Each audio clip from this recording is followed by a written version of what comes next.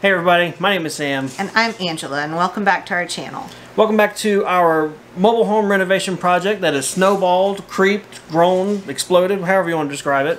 We started in our bedroom. We've branched out to the bathroom, the hallway. Had to call it quits before we started demolishing the living room because it's time to start putting things back together. Last video, we left you guys off with a wonderful accomplishment. We have a completely new floor. It was safe to walk on and dance. No one took up my offer of doing the Gangnam style dance, so we didn't get to see that. Today, we have an equally awesome feeling milestone. We are going to start framing a wall. We're getting framed. Look, nails are just a piece of cake. Well, you're a good worker though. But staples is harder. Staples are harder. Staples are harder. Not staples is harder. Staples are harder.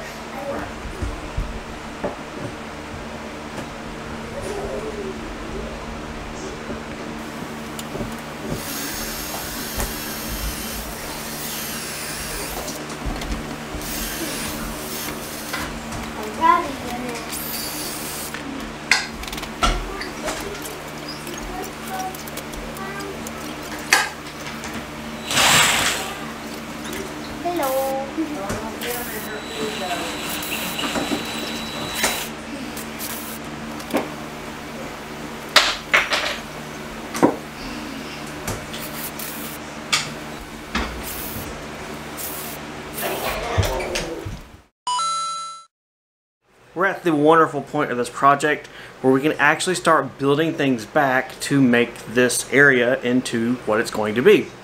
I started last night a little bit by taking the old boards off the ceiling and replacing them with 2x4s, and that is going to be our reference point for framing this whole wall. We use the original wall's location. We'll just come down with a plumb or a level to check plumb, and we'll frame our wall up from there. I'm going to be starting over here on this end. First, I need to go ahead and hold up a 2x4 against the wall, mark the drywall, and then cut it because I want to make sure this wall connects in with the studs and it is not just spaced off on the drywall. We have plans for replacing this drywall anyway, so no worries on that. Once I do that, then I can start framing in from there, working my way this way, building the headers for the doorways and such, and hopefully this won't take too long. Since we are lucky enough to have vaulted ceilings in the house, that means that every single one of these wall studs are going to have the angle or the taper cut on the ends of them. To save my sanity and make things easier, I'm going to go ahead and make a template block with the angle on it. I'm going to do that by holding this up. Get that staple out of the way. I'm going to hold this up where the wall is going to go, and then put another piece of wood against the ceiling. And with everything held in place, use my pencil to mark on this side, and so that gives me the angle of this wall. I now take this down and cut it and use this as my template for the angle. Another method for marking your studs is one that I like to use often. It's called relative dimensioning. It's where you use your actual thing you're going to cut, hold it in place, and mark everything. So what I've done here is cut my wall stud longer than I need it to be, but still short enough to fit vertically up here. It's not going to hit the ceiling. I'm going to hold it in place, try and get it pretty plumb all the way down the wall there, and then from here I can mark it with the pencil right at the bottom of this one. That not only gives me my angle, but my total length to cut this for it to hopefully fit right in place. Alright, moment of truth. Lining up down there on the floor, sitting on top of the bottom plate, and nice.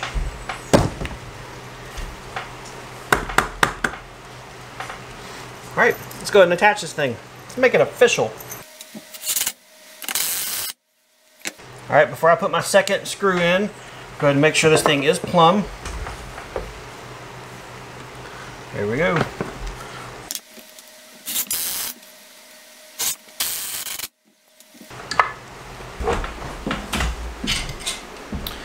Now it's as easy as just continuing down the line, attaching the stud to the one that's in the wall, tying it together, and we have our first official wall stud in place.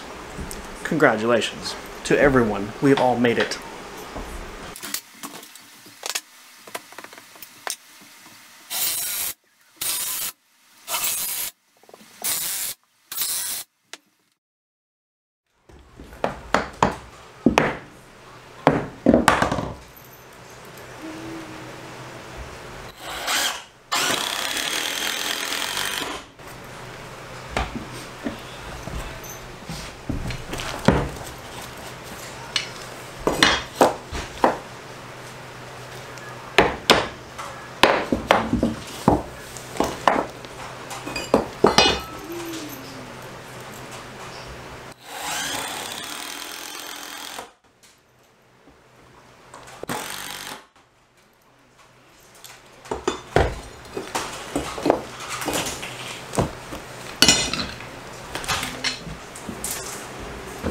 What's this? Welcome to the wall. This is all you've gotten done? You guys hear what she just said? Come close and repeat to the camera. Is this all you've got done? Well, yeah. You've been in here forever. I've been here for like an hour. I'm going as fast as I can. Is your little hand tools not doing it for you? Well, they work. They're just, it is kind of hard to cut. You want to go angles. get something that's a little better for cutting? Did I hear a new tool? You want a new tool? Do I? Are you kidding? Guys, we'll be back. We're going tool shopping apparently. Let's go. Yay. Wait, does this mean more projects? Yes. Well, we're home.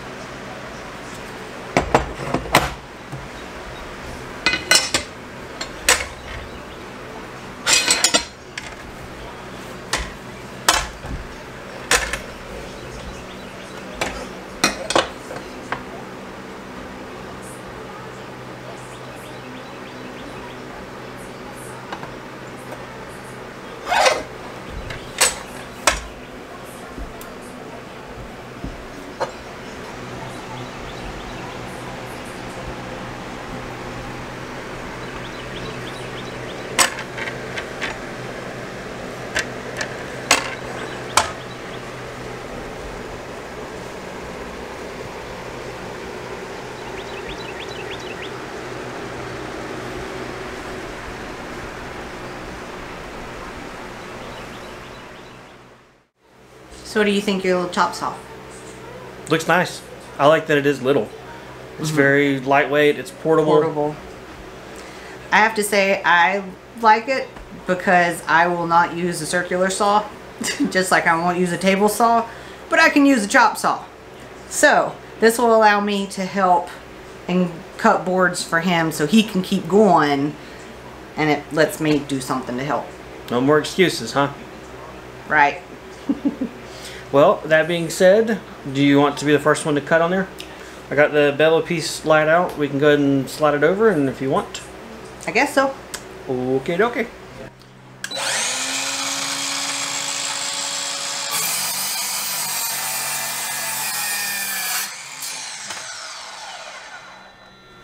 Oh yeah, it's at an angle. It's ready to go.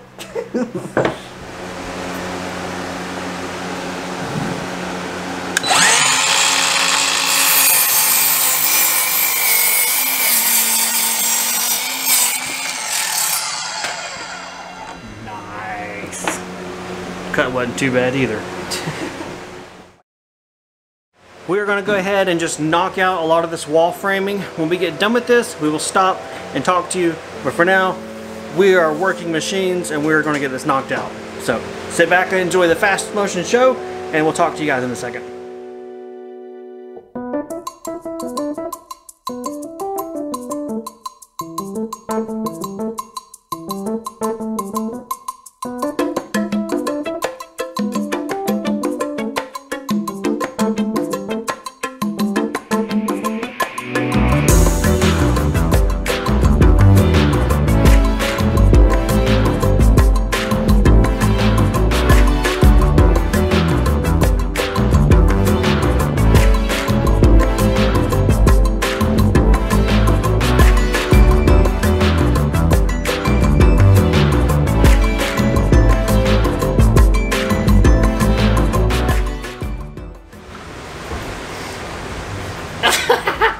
That'll make back pop.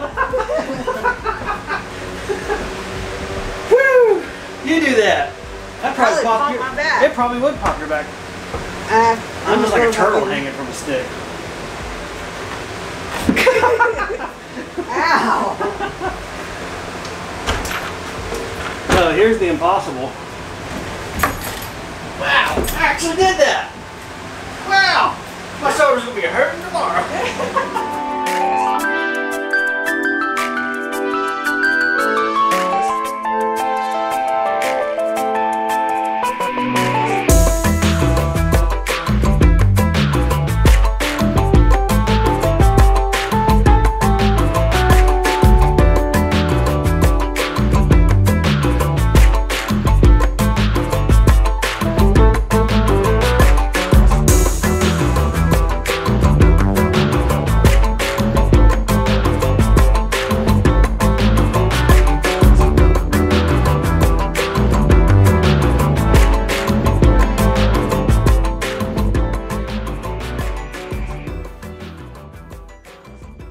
Progress is being made.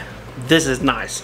I always love framing over a project because it goes super fast, especially when up into this project we've been tearing things out and playing around in the floor.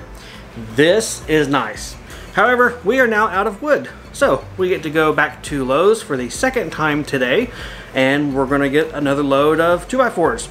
We only need maybe 1 or 2 long ones, the rest are 8-footers, but I think we need around 16 total to finish out the boys' wall framing, and then also do the bathroom doorway framing, and have a couple of extra just in case. We're gonna run there, and we'll see you guys in a little bit. So since the end of the house is right here, it's really easy to get the wood in, so watch how we do it.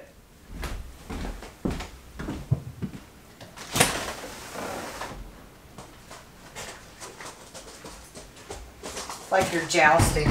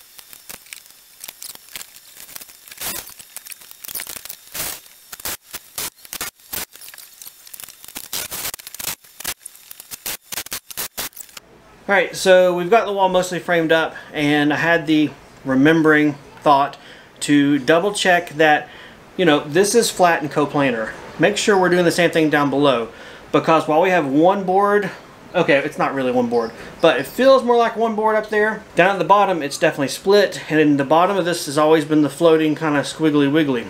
I just put a straight edge down here, and it's off. It does taper towards the boys' room the closer we get to the tub. So what I'm going to do is take the screws up off the floor. Hopefully I haven't covered up any with the wall studs, and try and straighten this thing out. I did also check that this wall is plumb or not, and it does kind of kick that way at the bottom just a little bit. So thankfully that was a pretty easy fix. I was able to get to the screws I needed to just correct it a little bit. We checked the wall for plumb now, and it looks good. Take my word for it. No, it really does look good. Obviously, I'm pretty picky, I guess. Bathroom wall is almost done. We have one more stud to put here to, you know, keep the pipe in the middle, and then we will move on to the bathroom wall. bathroom. That completes this wall section. The last thing we did, it feels like such a huge waste. We put a 2x6 back here.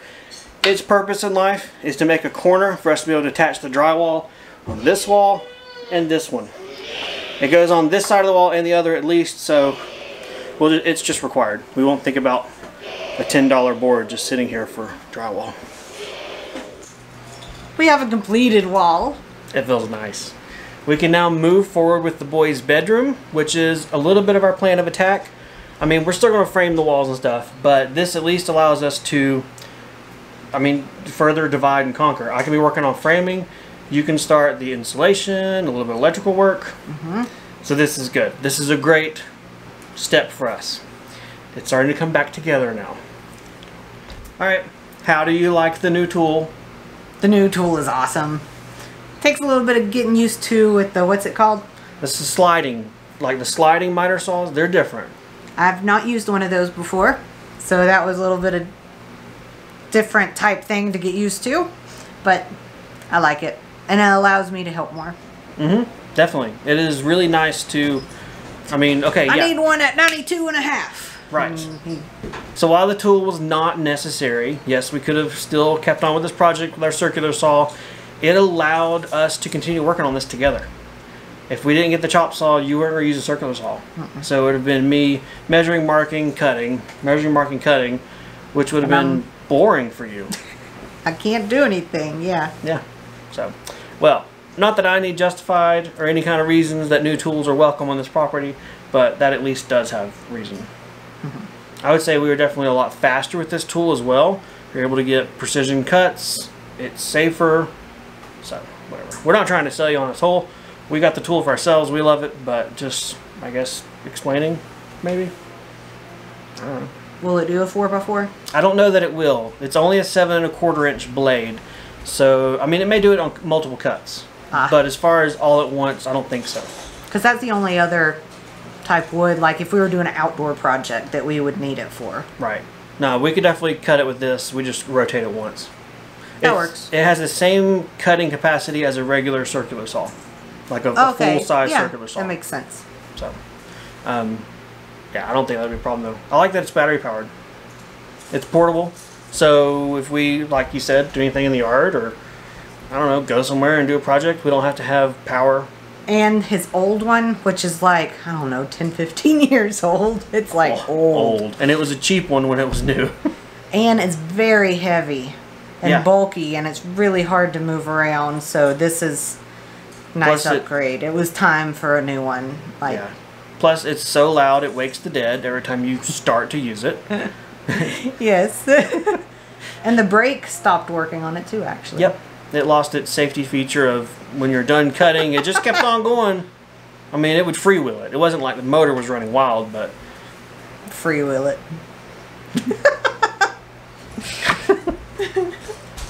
I don't... Now that we are past the floor, I think things will be picking up pace quite a bit.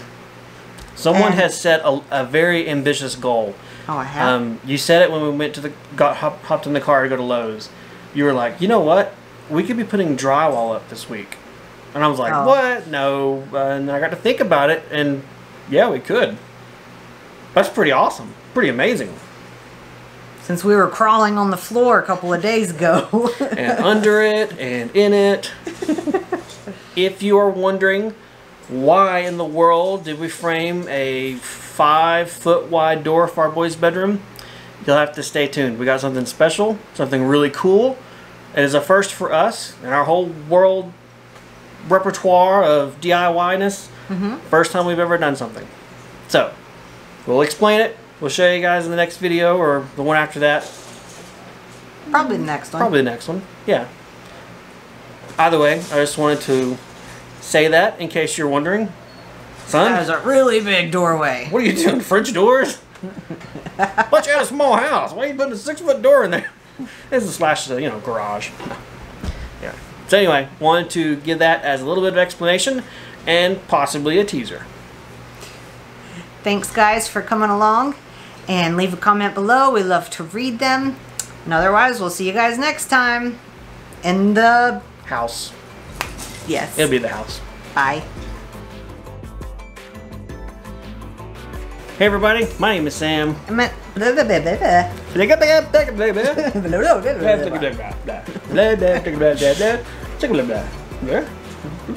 Okay, come on.